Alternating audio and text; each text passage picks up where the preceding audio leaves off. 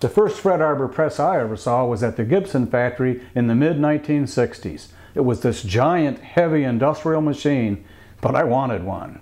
There was no way that would fit in my shop though.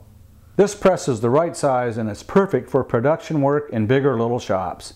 It's great for fretting pre-slotted fretboards. I use it with our fret scale template also. The index pin on the table lines up each fret. The neck support cradle comes with the press, and we use that to fret bolt-on necks. Here's what's special about this fret press. The lever's on a return spring. That means that it holds the ram up out of your way as you line up the next fret. It has a table with a fence and adjustable index pin so that you can use template fretting.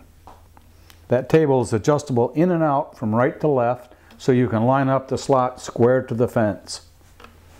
It has a lock on the ram so you can put glue in a slot, press the fret down and lock that ram, and it acts as a fret clamp. The fret press comes with 5 different radius for pressing the frets in, and we have other radii available. If you would have told me back at Gibson that day that I'd have an arbor press like this, I would have thought you were crazy. But now I do.